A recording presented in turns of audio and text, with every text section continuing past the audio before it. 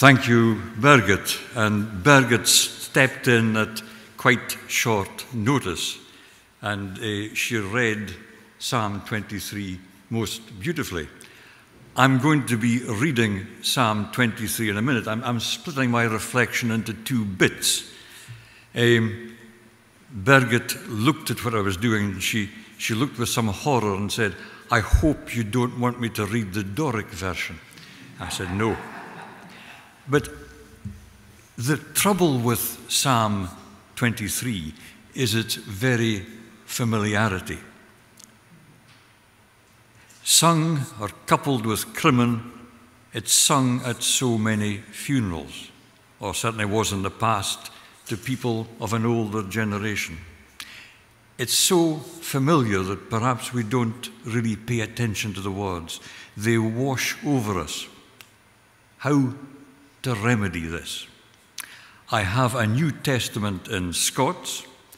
I have a New Testament in Doric. But of course, this is Psalm 23. It's in the Old Testament. Straight on to the internet. There it was, 5 seconds later, Psalm 23 in Doric.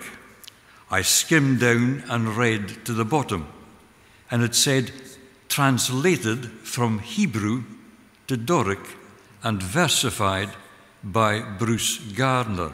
I suddenly thought, I know Bruce Gardner. We were appointed on the same day, pretty well exactly 40 years ago. Me, principal teacher of art at Aberdeen's newest school, Old Macher Academy. He is a new principal teacher of English. Well, Bruce stayed in teaching for a while, and then he left for the ministry. He trained, he went to Peru, he's led a very checkered life.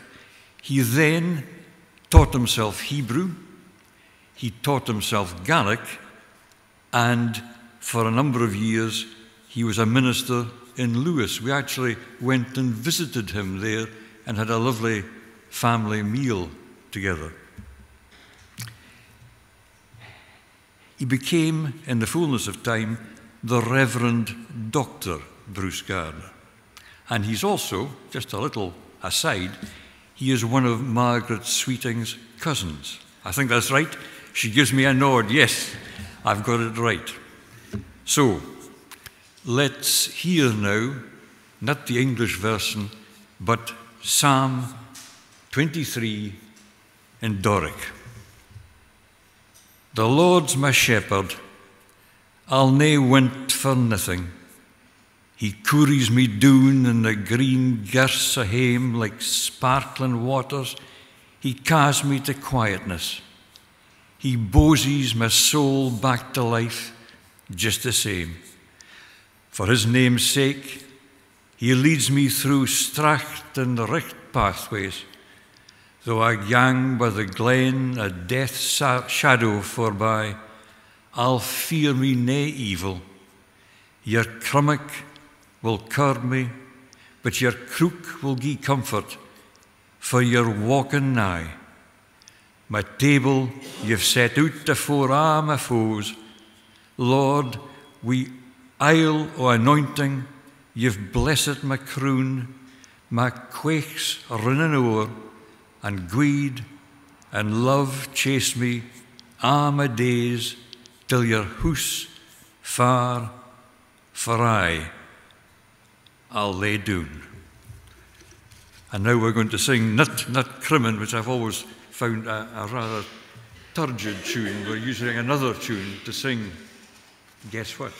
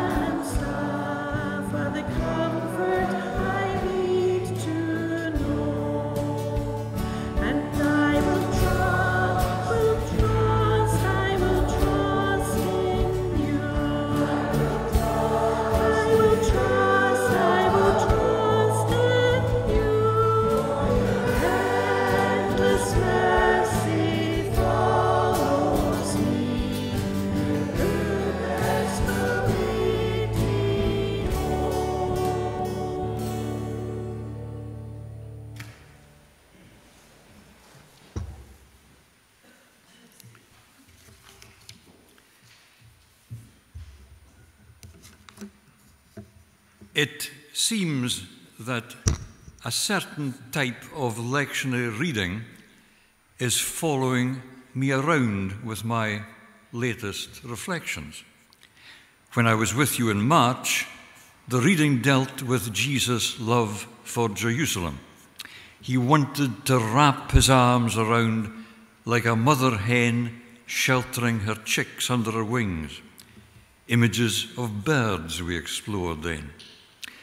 This time, Psalm 23, the Lord is my shepherd, a shepherd and sheep. And in John 10, the sheep listen to my voice. I know them, and they follow me. So this week, it's sheep and a shepherd. What is it about the idea, the image of a shepherd and sheep that still resonates powerfully in the 21st century? Why does a psalm from so long ago, written for a very different agriculturally based society, still touch us so deeply? We don't have day-to-day dealings with sheep. They don't roam around battlefield. We may not ever have met a shepherd, yet we readily identify with the sentiments of the psalm. It might seem odd to regard the Lord as a shepherd, given the fact that shepherding was a lowly occupation, involving long hours, modest pay, and hard and dangerous work. The rod, the crummock in the Doric version, was a 2-foot-long oak club with a round, knotted head, dangerous and lowly.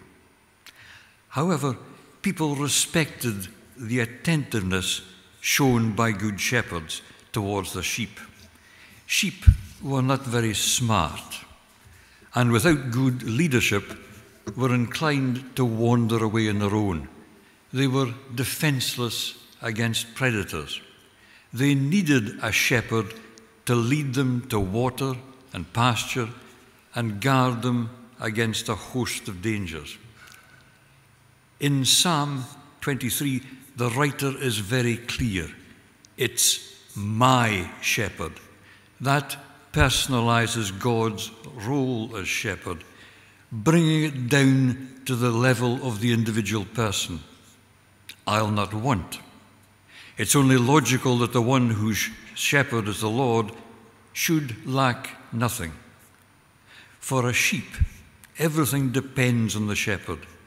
If the shepherd is capable and committed to the welfare of the sheep can, by and large, expect a good life. We read from John 10 today, verses 22 to 30. Earlier in that chapter, in a thinly veiled criticism of the religious leaders of his day, Jesus contrasts the good shepherd, who would lay down his life for the sheep, with the hireling who would flee in face of danger. I began to think at this point about good and bad shepherds. Is there a modern analogy that we could usefully employ? Political leaders, don't make me laugh. I don't think that quite fills the bill. I thought for a long, long time. Eventually, all I can offer you is this: RNLI lifeboat coxswain. The image of refugees being rescued by lifeboats in the English Channel did it for me, and the RNLI has received much criticism for their actions in some quarters. A good shepherd, though, cares for all his sheep. The psalm deals with all needs: sustenance, green grass, water, care, a gardening through all of life's stages, a spread table, blessing, and a final secure dwelling forevermore. You'll know from past reflections that as a visual artist, I like to involve artworks within my reflections to illustrate or cement home a point. And today is no exception. There we are. I remember that the great 20th century sculptor, Henry Moore, devoted whole sketchbooks to studies of sheep in the fields around his house. Here is one, a study of a ewe and a suckling lamb. Masterful drawing and a tender scene created. Apart from his sketchbooks, Moore produced large sculptures designed to sit in the landscape. And here is one, Sheep Piece, a massive sculpture. The sheep seem happy to shelter under its protective bulk. I'm reminded of the soprano aria, Sheep May Safely Graze by Johann Sebastian Bach, setting words by Solomon Frank. Here, the sheep do seem to graze safely and contentedly. But I hear you ask at this point, what right has David Chin to speak about sheep this morning? He was an art teacher, for goodness sake. He's probably never done anything with sheep. He doesn't have the knowledge of the writer of Psalm 23. If it is a psalm of David, King David was a shepherd as a youth. The knowledge of a shepherd's life shines through the words. Well, I may not have the skills or experience of a shepherd, but I do have some experience of working with sheep. And it came about like this. At art school in the early 70s, I had a friend, Kit. A year below me, I was doing ceramics.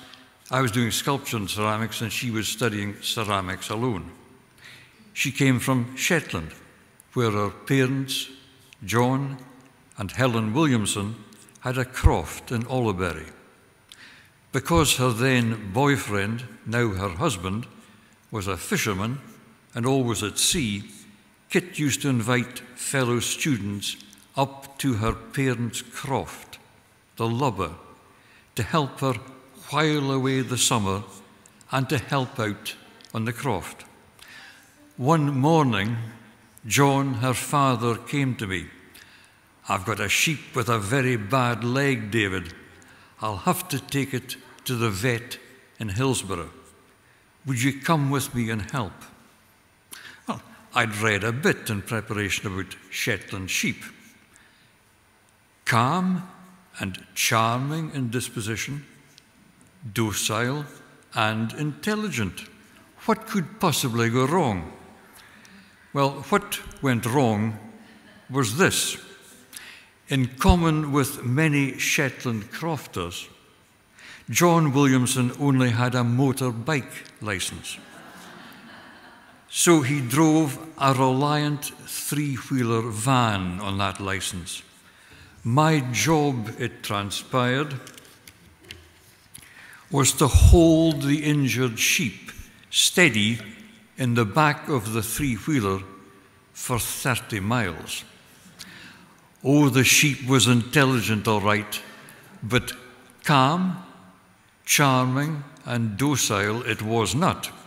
It took one look at me, decided that I was no shepherd, and was as awkward as possible for the entire journey.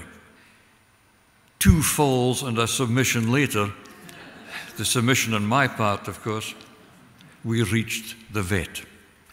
The return journey was marginally less traumatic. So that's something about sheep. What about a good shepherd? Back to the internet. All I could find there were Jesus images showing a white Caucasian with a spotless robe, flaxen hair, centre-parted, flowing down to his shoulders, and a very neatly trimmed beard. His sheep, unlike mine, looked soft, cuddly, and adoring. Well, that won't do at all. Would you like to see a real shepherd? Of course you would. I can do better than that. I can show you a whole boatload of shepherds. There is John Williamson in the white beret in the left, and there is me. It's a rather poor slide because the boat we were in was rocking somewhat. It's me with much hair, I was 23, and a red beard at that time. I'm to the right of the man holding a can of McEwan's. Other beer brands are available, or so I'm told. Well, it's a thirsty job being a shepherd. We were off to a part of Shetland's coastline best reached by salmon cobble, men and dogs. An annual trip to shear, dip, and mark the sheep. Good shepherds don't abandon their flocks, no matter how remote, intelligent, and hardy they are. I was still looking, though, for a definitive art image to share with you today. And then I found it. Picasso's Man with a Lamb. Picasso did this work during the last years of World War II, and his preparatory drawings are described by the artist and critic Roland Penrose thus: March the 30th, 1943, the shepherd is a loving father who clasps a confident lamb to his bosom. The final bronze is a bit different, though. The lamb, gripped on one side, cradled on the other, emerges from the centre of the man, the shepherd. The animal is simultaneously held close and lifted in the air. Stability and lightness. This version is in the Philadelphia Museum of Art. Another version is in the Picasso Museum in Paris. Picasso also gifted this third version to the town of Valery in southern France, where it stands in the village square. It was the first public sculpture of Picasso's to be exhibited outdoors. A gift from Picasso for the warm welcome he had received in Valery. Picasso claimed he intended no symbolism or message. It is, he said, a man with a lamb. I'm not so sure. Designed as it was initially, in Nazi-occupied Paris, it has become a somber memorial to wartime sacrifice in the fight against fascism. One final image of the sculpture: the strength, the planted solidity of the man. The sculpture is almost 7 feet tall. This is a man, a shepherd, who will not fail his sheep. Roughly modelled, he rises with a permanence from the earth.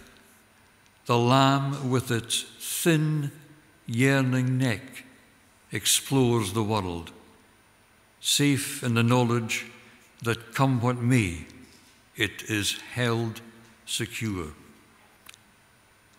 The Lord is my shepherd. He couriers me down. He bosies my soul back to life.